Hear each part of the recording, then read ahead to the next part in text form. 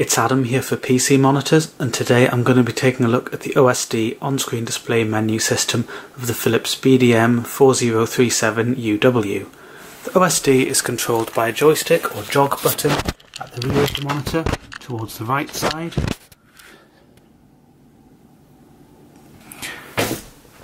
This is a bit of a stretch from a normal viewing position. It depends on how close you've got the monitor to your face and how long your arms are.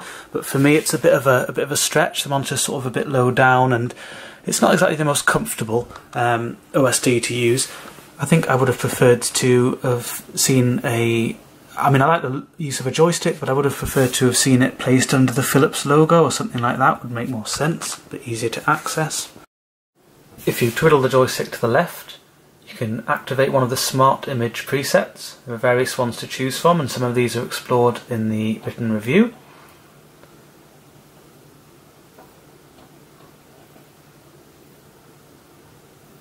If you push the joystick up, you can access the multi-view, PBP and PIP, picture-in-picture and picture-by-picture settings.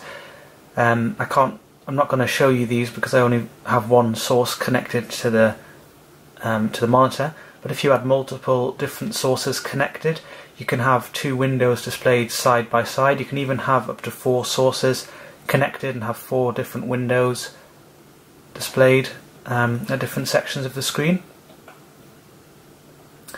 If you press the joystick down, you get access to your custom key. It's set to audio source by default, so you can change the input that is used for the audio on the monitor. But you can configure this, as I'll show you in a little bit.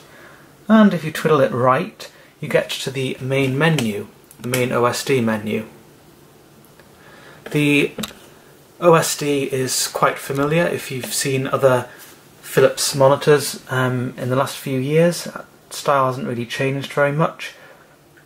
First up, you can change the input that's used by the monitor, so you can manually select that. If you had multiple things connected, you might want to change that manually, for example. Next, there's picture, and that has a picture format option, has various different aspect ratio options depending on the resolution you're running. This is relevant if you're using a non-native resolution such as Full HD and you wanted to have that pixel mapped 1:1 with a black border around it rather than interpolated and displayed across the entire screen. So this is just going to look strange because I've got it running on the native resolution, but I've actually selected 4:3 here, and you can see it's put it into a 4:3 aspect ratio. If it was actually a 4:3 resolution, that might be useful because it wouldn't look distorted and weird. And obviously 1:1 is just going to be the same as widescreen on this particular model.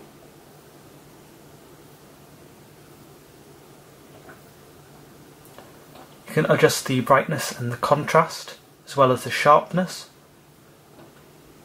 Brightness and contrast are adjusted in increments of 1, where sharpness is adjusted in increments of 10. And the default value of 50 is optimal in my opinion anyway.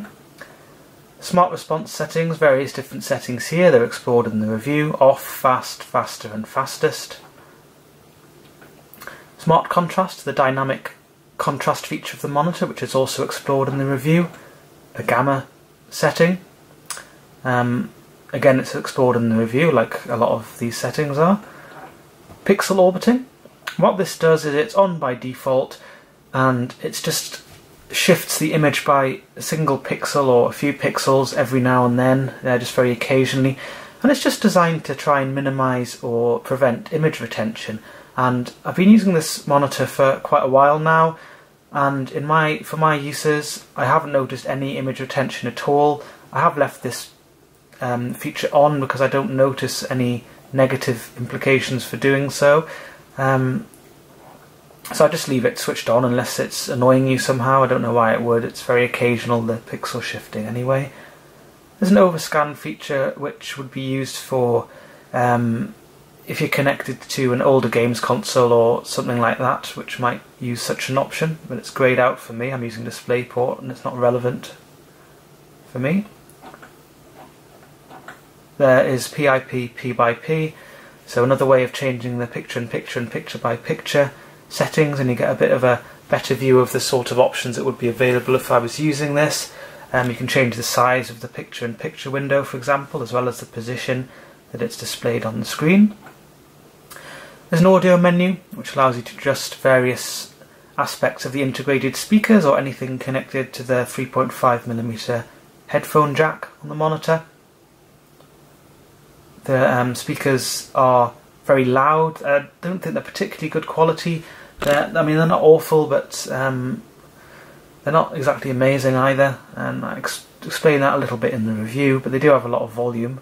See, I've only got mine set to 10. I generally use headphones connected to the PC, but when I do use the speakers on this, I find a volume of 10 actually quite adequate, so they're really quite loud speakers. There's a colour menu that allows you to adjust the colour temperature to one of the predefined values, the default being 6500K or 6500 Kelvin. You can set the monitor to 5000K, which is a low blue light setting, or various other, essentially high blue light settings as well, depending on your preferences and needs. There's an sRGB emulation mode, which is also explored in the review, and user define, which allows you to adjust the red, green and blue colour channels.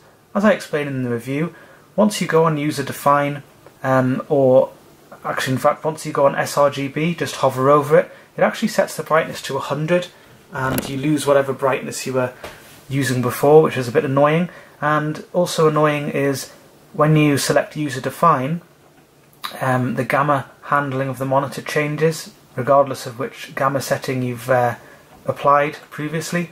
So that means that now I've cycled through both options, I'd have to adjust my brightness to something more comfortable, and I'll also have to reselect my gamma mode. So it's a little bit of an annoying quirk of this monitor. Similar things happened on the older model as well, so I'm a bit surprised they haven't actually fixed that. Next is language, which just allows you to change the language that the OSD is displayed in. OSD settings allows you to change the horizontal and vertical position of the OSD on the screen. You can apply various levels of transparency. You can change the idle timeout period, which is how long the OSD remains on the screen after the last button press before it automatically disappears. You can, of course, exit the OSD manually just by pressing left a few times.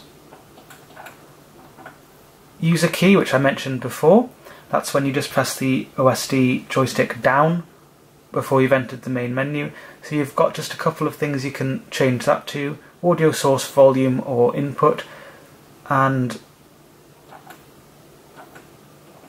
I've changed that to input now, and you can see that allows you to select VGA, HDMI or DisplayPort and various different inputs of the monitor there. So there's not really a massive amount of scope for configuring the user key, just 3 different options there. Would have been more useful to have an easy way to adjust the brightness or something like that.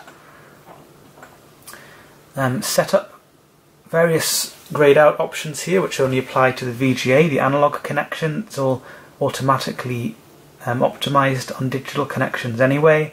Resolution notification, which just gives you a pop-up on the screen when you're using a non-native resolution, and it reminds you of the optimal native resolution, 3840 by 2160 on the display. USB standby mode, you can have the USB ports so they are active when the monitor itself is off or on standby, or you can have them inactive. If you have them active, it does use a little bit more power even if you're not actually using the USB ports, which is why the option exists and why it's set to off by default, but it's only a very small amount of power it'll use anyway. But if you do wish to use the USB ports when the monitor itself is on standby, then just select the on instead of off option there. You can change the DisplayPort revision. It's set to 1.2 by default. which yields the full functionality of the monitor, the full 60 Hz at the UHD resolution. But if you've got an older system and it only supports DisplayPort 1.1, that's all this option is for, and you will be limited to 30 Hz, the native resolution, if you select that. There's an option to reset everything to the factory defaults, and finally there is an information section which just shows you the model number, the serial number, and also the resolution and refresh rate currently being used. So there you have it. That was the OSD on-screen display menu system of the Philips BDM4037UW. Be sure to check out the full review on PCmonitors.info.